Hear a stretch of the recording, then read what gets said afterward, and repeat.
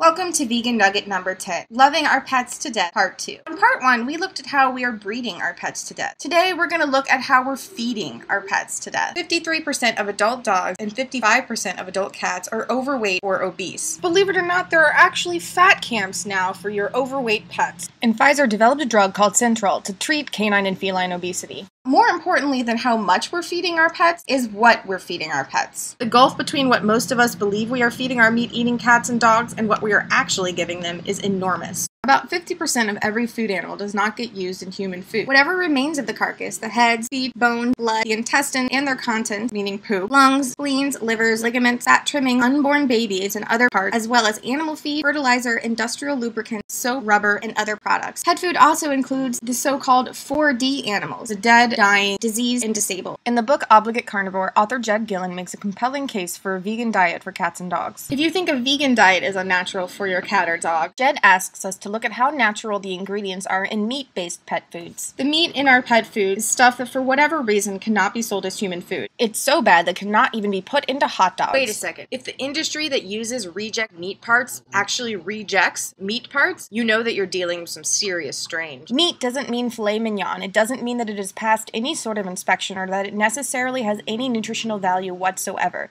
It can be blood, bone, or brain tissue. It can be roadkill. It can even be cats and dogs. The FDA conducted a study in which they looked in pet food for pentobarbital, the most commonly used euthanasia drug. The results? They found it. Forced cannibalism seems sadistic, but in terms of what's really unnatural, it's not even close. Spoiled supermarket meats find their way into cat and dog food. The kicker is that they are not required to take them out of the styrofoam packages first. And with the cats and dogs that go into pet food, flea collars are not routinely removed. So is this really part of the natural, healthy diet of our dogs and cats? It's my pet's natural instinct. There's a huge difference between a lion or wolf killing and eating another animal and a domestic cat or dog eating an animal that was raised, tortured, slaughtered, rendered, extruded, packaged, purchased, and served by humans, which represents the greater crime against nature. Providing cats and dogs with a vegan diet that is specially formulated to meet their nutritional needs, or giving them a highly processed meat-based food consisting of feathers, tumors, nerve tissue, cat and dog carcasses, ground up plastic, and a poison specifically designed to kill them. A cat or dog can live and be healthy without having animals killed for food. Therefore, if we give them meat, we are participating in taking animal life merely for the sake of their appetite. Just because our cats and dogs don't understand and cannot be held morally responsible for this does not mean that no injustice has been committed. If everybody stopped eating meat but continued to demand that meat be made available for their pets' food, the animal slaughter industry would continue to be profitable and animals would continue to suffer needlessly. Jed Gillen brings up a good point. He says, "I always wonder how some people can be so concerned about the supposed cruelty of depriving cats and dogs of meat, while at the same time finding it so easy to dismiss the extreme suffering that is experienced by the animals that are made into that meat for cats and dogs. The argument that it's not natural is a cop-out. What's natural has never been the basis for what is moral." Coming from a purely moral standpoint, it wouldn't really matter that vegetarian food be healthier than meat in order to conclude that it's the best choice. It just so happens that a vegan diet has been shown to be healthier for cats and dogs.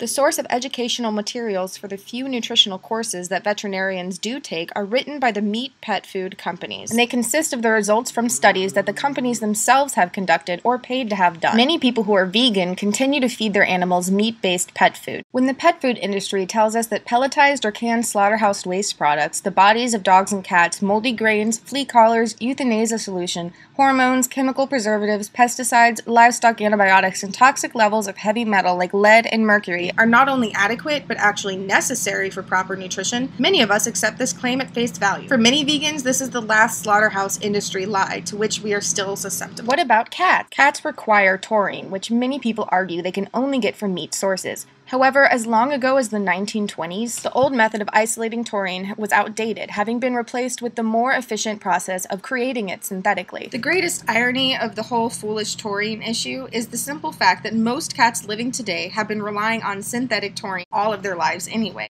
The high temperatures of a rendering plant cause whatever vitamins and such were present at the outset to denature. All modern meat-based pet foods utilize the exact same synthetic taurine that the vegan cat food manufacturers do. So you've told me about all of the horrible stuff in my pet's food. What can I feed? There are a variety of vegan dog and cat foods, so if you try one and your pet's not satisfied, don't give up. In Obligate Carnivore, Jed Gillen talks specifically about how to make the switch. Let's see how Ubi likes her vegan food, B-Dog.